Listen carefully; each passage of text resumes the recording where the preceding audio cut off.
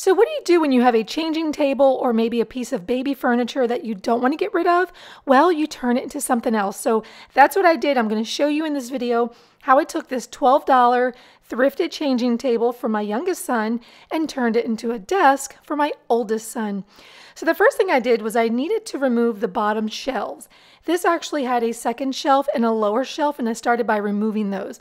And I discovered something really cool, that the second shelf was actually like a piece of whiteboard. So I set that aside and I knew that I was going to use that again. Now, the top needed to be reinforced if I was going to make this into a desk.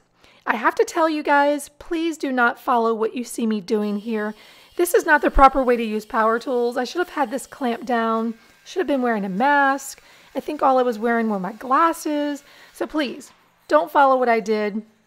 Not good practice. Anyway, I cut the piece to size and was very pleasantly surprised that it actually fit. So I had to do my little happy dance there. So the next thing that I was going to do was to see if I could put this piece of shelving on the back to make a whiteboard using the same framing that was already on the shelf. And yeah, I'm pretty excited there. So you see me wiping it off and I thought, hey, this is a great idea. Why don't I flip it over and put it on the back? So here I am just testing it out, seeing what size I needed to cut it down to, and I'm so excited. So I trimmed a little bit off, probably about maybe an inch. Again, making sure that you're supposed to clamp this down. I did not clamp. I cannot believe I made these errors 3 years ago, but that's what I did.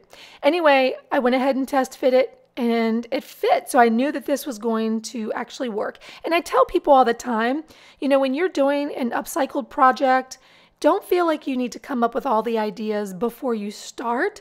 Sometimes it's a matter of working on the project, and like this, ideas happen, creative ideas happen, and so you just go with the flow. So here I'm test fitting it. It looks like it's going to work, and I'm really excited about that. Changing tables are a little tall, so I had to cut about 3.5 inches off the bottom so that it would sit lower like a desk. And again, some stupid error that I made, do not use power tools in your socks. I filmed this video about 3 years ago before I really knew what I was doing with power tools, so you would never catch me in the garage or anywhere near a power tool with socks, so please don't do that. All right, so I'm lifting this changing table up now, and I'm giving it a little shake to make sure that it's even, and surprisingly, it was.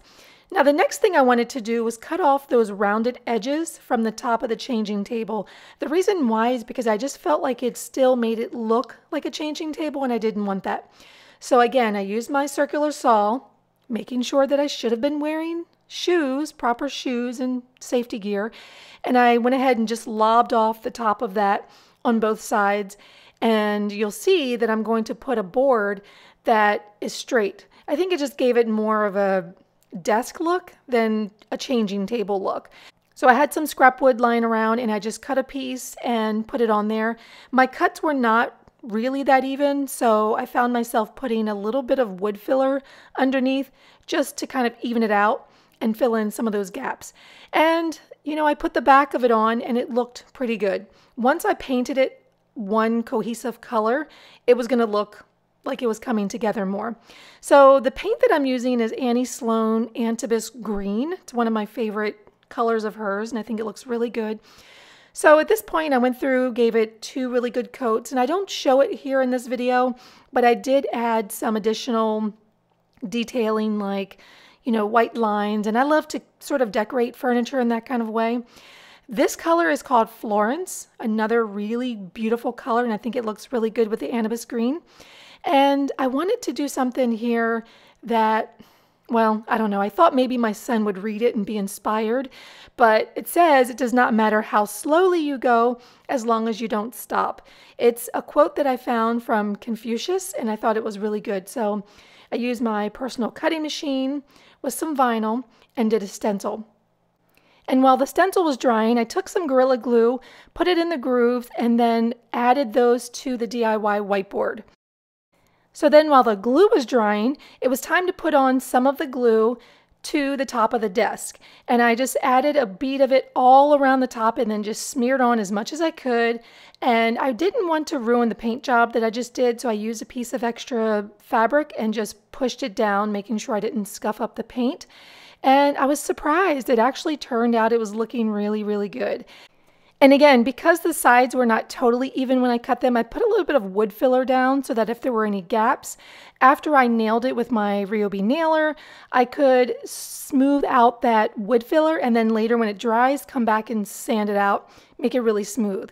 So, you know, hey, it wasn't perfect, but it looked good when I was done, and with paint, it would cover all of that up.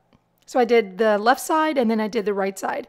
And at this point, I could use my nailer to secure the back piece to the DIY whiteboard. Now, at that time, I was not even really using the nailer properly. Again, I don't think I even had on, maybe I had glasses, I'm not even sure, but you can see my nails were not even set into the wood. I totally didn't know what I was doing, and you can see the heads of the nail. Anyway, you know, you live and you learn. But I went ahead and used the nailer to fasten the DIY whiteboard to the sides on the left and on the right. And at that point, I had to just come back a day later once the wood filler was dry and just smooth it out and do the finishing touches on the paint. And then it was done. You can see that I have a little bit of detailing here where I've got some white lines, and I tried to do the sides a different color. And overall, it just looked really, really good. It was sturdy, and I couldn't believe that I had created this. So I had posted this on my blog 3 years ago, but I just never did the video. Oh, and you know those legs that I cut off from the bottom? I turned them into little snowmen. It was a little snowman family. And we are done. The desk is finished. I am so excited. I love it. Guys, what do you think? Good. Come sit down. Come try it. Awesome! Awesome! They're going to argue. Awesome! Okay, I think my kids are going to destroy it. Please do not destroy the desk. All right, do you guys like the desk? Yes. No. No, my kids don't like it. Ungrateful little children. Hey, I like it. Okay, good. So you can tell by this video, my kids were really young. This was 3 years ago that I filmed this. I just never posted the video. I never edited the video. And if you're wondering, yes, my kids still use this desk. It's actually my oldest son's desk. This is where he sits every day to do computer, to do his schoolwork, and it really has become a part of our life. I mean, this is his desk, and there's my little snowman family, which the kids destroyed, so those did not last. But anyhow, this is one of my favorite projects that I've ever done. I think it's one of the most creative. You know, we took a piece of furniture that we got from the thrift store for $12 and turned it into something that we've been using for years and years to come. So if you like this project, be sure to give it a thumbs up. Go back to my blog, thriftdiving.com, and subscribe, because I'll send you 5 ebooks, printables, checklist, and also I'll help you get started with your own DIY projects. For now, I'll talk to you next project.